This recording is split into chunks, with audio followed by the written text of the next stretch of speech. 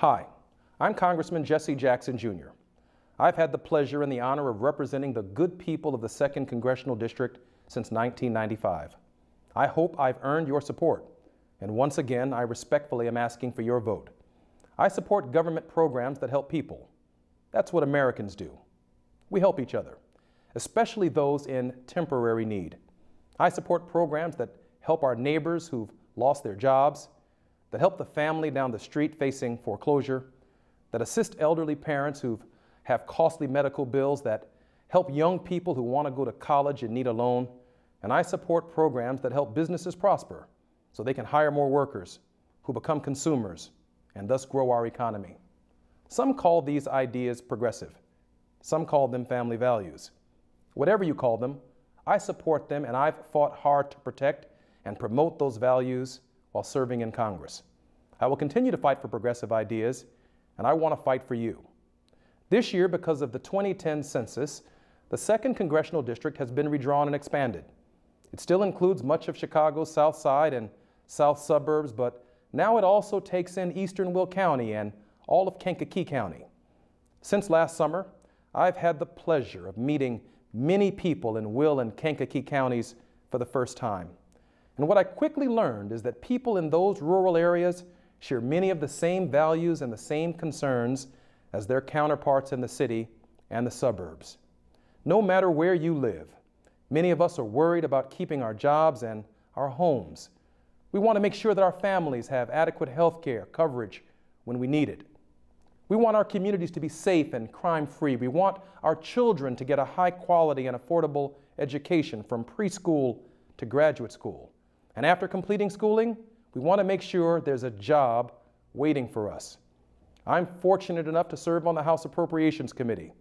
That's the committee that directs federal spending. In fact, I'm the only member of that committee from Illinois. And because I sit on that committee, I've been able to bring back more than $1 billion to this district, far more than any other member of the Illinois delegation. That money has been used to build community centers and hospital emergency rooms, to expand health care programs and improve public schools, to enhance public safety across the district, to build affordable housing for seniors and low-income families, and much, much more. In fact, my office has a complete list of every dollar that we've secured, and if you'd like a copy, please call my office at 708-798-6000. Most importantly, all of these projects and programs have created and retained jobs in this district. All told, this federal money has created thousands of jobs for teachers, law enforcement, construction workers, health care providers, researchers, transportation workers, and others in every community. As an example, there's a small appropriation that I'm extremely proud of. It was used to start a nurses training program in Chicago Heights.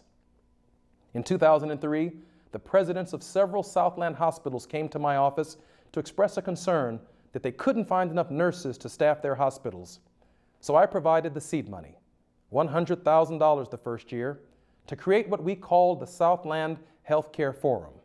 Today the forum is self-financed, operates a $3.5 million annual budget, and to date it has trained and placed into jobs 1,200 nurses and healthcare professionals.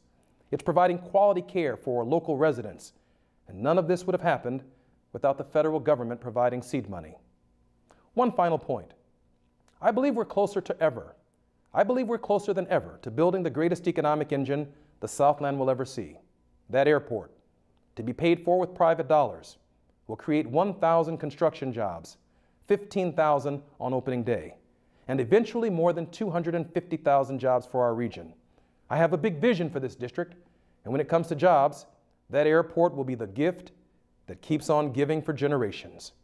In closing, let me say we are all taxpayers. We're all Americans. I'm proud to say that if elected, I will continue to fight for the progressive values that hardworking families treasure and share, from Grant Park in Chicago to Peatone to Grant Park in Kankakee County. Thank you for your time, and I respectfully ask for your vote on March the 20th.